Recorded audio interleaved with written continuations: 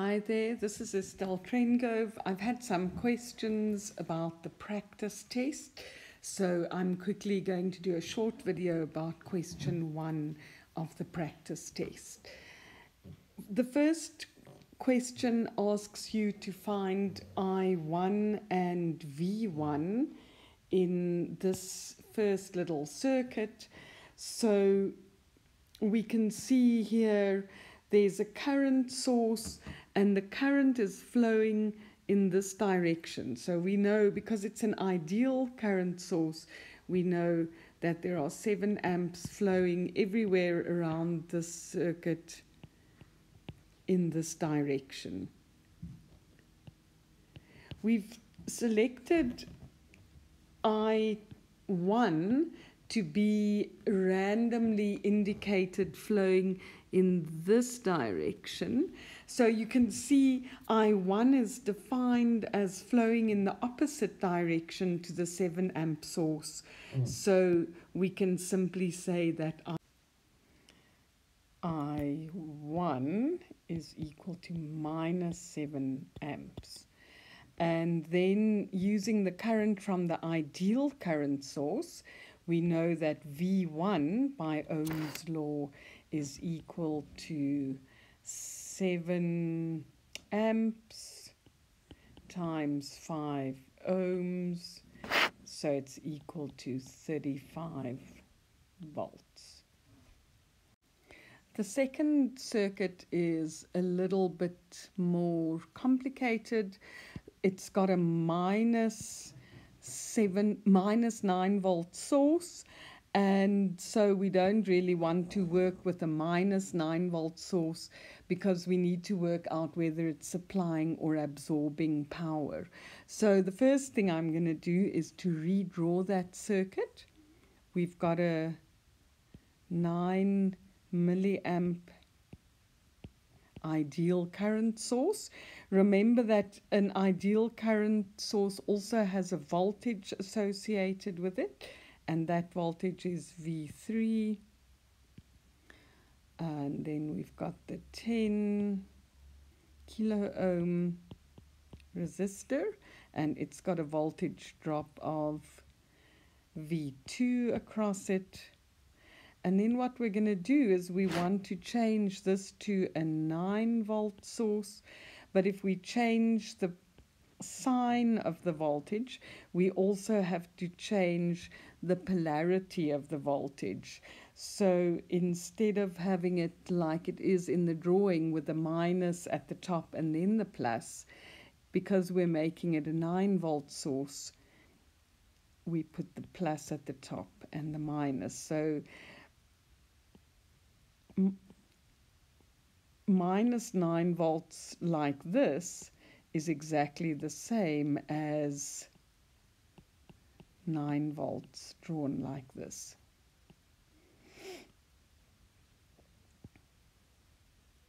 Okay, so the first thing we have to work out is V2, and again we can just use Ohm's law.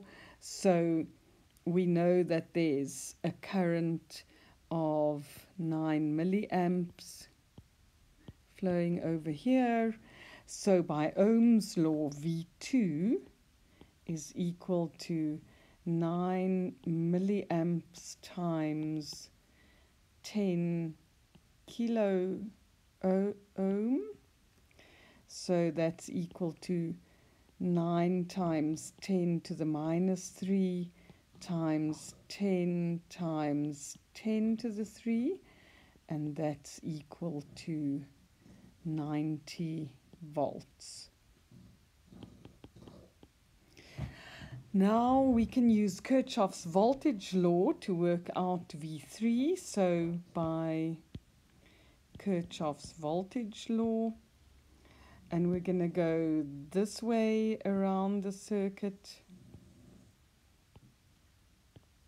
And we start at one point, so we're going to start at the bottom left-hand corner and just work our way around.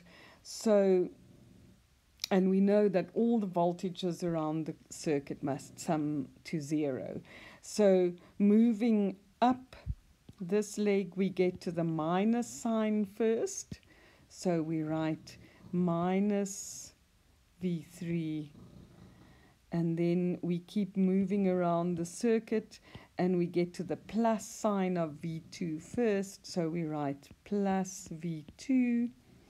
And then we keep going around our circuit and we get to the plus sign of the 9-volt source first. So we write plus 9 volts, and we know that all of that is equal to 0.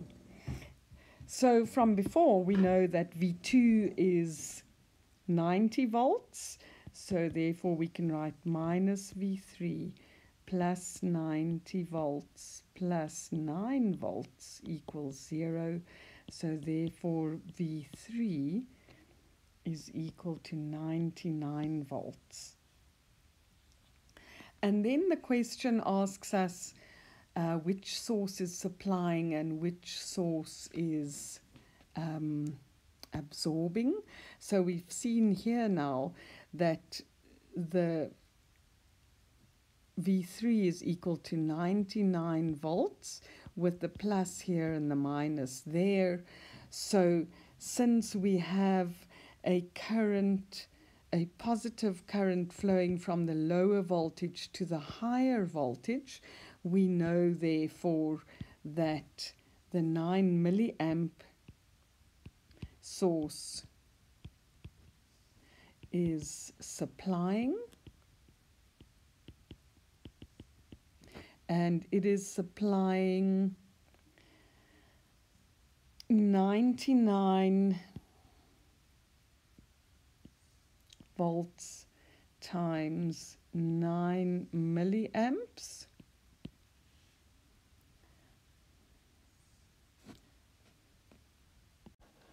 And that gives us 891 milliwatts. We now have to work out whether the 9-volt source is supplying or absorbing. And so we see that over here, the 9 milliamp current is flowing from the higher voltage to the lower voltage. And so we know that the 9-volt source is absorbing power. So the 9-volt source is absorbing, and it is absorbing 9 volts times 9 milliamps, which is equal to 81 milliwatts. And then to see whether this makes sense, we know that by the conservation of energy, we know that the sum of the power absorbed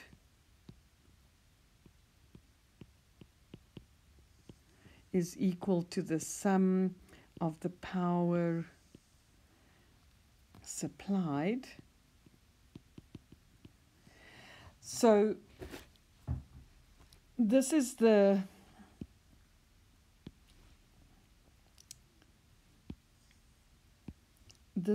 power that's being supplied, and the power that's being absorbed is being absorbed by the 9-volt voltage source and also by the 10 kilo ohm resistor. So the power